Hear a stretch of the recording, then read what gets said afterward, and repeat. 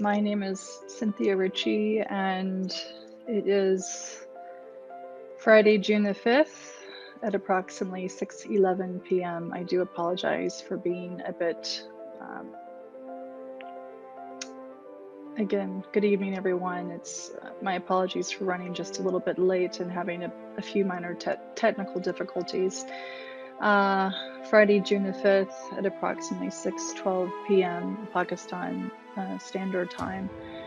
It has been quite an interesting past several days for me, and I want to share with you, I want you to hear from my voice exactly what has been taking place. As you may or may not be aware, there has been a bit of a battle between me and the People's Party, the PPP of Pakistan. The reason they claim is because I posted a tweet that was allegedly defamatory in nature regarding the late Benazir Bhutto. Let me be very clear, as a woman, as a human being, I have never, nor do I currently, nor do I ever intend to have any interest in defaming anyone, especially a woman or an individual that belongs to what may be perceived as a vulnerable population. I have had many pleasant, wonderful experiences here in Pakistan, my second home, but I have also had some very negative experiences in Pakistan. And tonight I intend to share a bit about that with you. I will reserve some of the more graphic details because I do understand that a lot of my viewers may be underage, so I would encourage anyone under the age of 18 or any adults to not allow children to listen to this particular transmission, because I will be including information of a more sensitive nature. The harassment that I have endured, primarily from the People's Party, has taken place for a number of years now. And for those of you who may not be familiar, I would encourage you to go back to my previous live video that I posted approximately 3 weeks ago, detailing the past 10 years of my experience in Pakistan, condensing it in about 10 minutes, which is admittedly not very easy to do. I have been in and out of Pakistan since 2009. I shifted here end of 2010, and I was invited here by the PPP, by the People's Party, when Zardari was president, Prime Minister Gillani, Interior Minister Rehman Malik, and the federal minister at the time, Makhdoom Shahabuddin. Initially, things were quite pleasant. I was very well facilitated. I had no idea of the political battle that was taking place, or had been taking place, between Pakistan Tehreek-e-Insaf, PPP, PMLN, etc.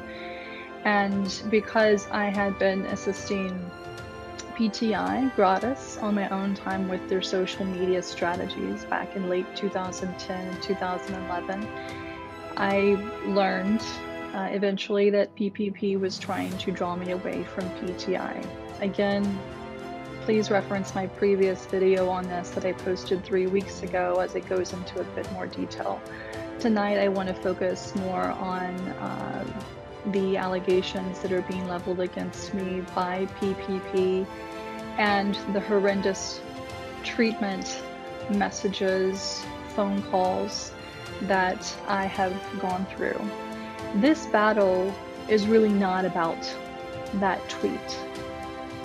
This battle is really about individuals who know that I have a lot of dirt on a lot of people in this country, and it's primarily those who use and abuse others, particularly women and vulnerable populations, and I am one of them.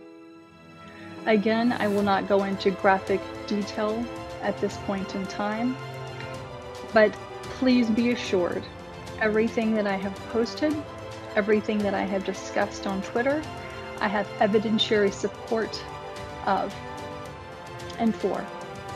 Now, since Friday of last week, I have also filed an FIR, or excuse me, a report with the FIA. I am in direct contact with the Director General.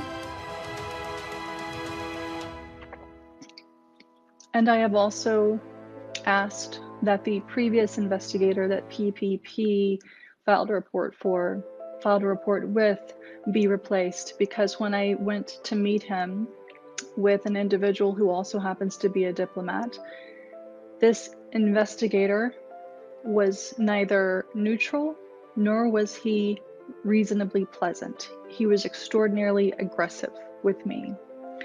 So I need for you all to know that I have, in all confidence and in good faith, done my duty as a resident here in Pakistan by following the letter of the law. I will also share with you, as many of you already know on Twitter, I have received countless threats against my life, rape threats, claims that PPP has my father. I have had diplomats listen to several of the most inhumane calls one could ever receive. We have numerous voice recordings, text messages, screenshots, including from those who claim to be PPP supporters from the Kingdom of Saudi Arabia and the United Arab Emirates. And at this point in time, I do wish to express my gratitude to the government of the Kingdom of Saudi Arabia, as well as the UAE, for handling the individuals who have been harassing me from those locations using those numbers in a very timely and efficient manner. I will, at a point in time of my choosing, go into more detail with the media as it relates to who I am. PPP is trying to stir up a lot of controversy, including the former Senator Ms. Sahar, if I'm pronouncing her name correctly. She wrote an open letter to the DGISI, the Foreign Office, etc., which was on apparently stationery that she should not be using. But interestingly enough, all of these individuals who are making or leveling allegations against me have blocked me and refused to engage in conversation with me. If you had nothing to hide, why are you blocking me? Why are these men who claim to be part of the most democratic and forward-thinking party in Pakistan sending me rape messages, dick pictures, ejaculation pictures? Why are these men threatening to rape me? Why are they asking for my location? I'll tell you why.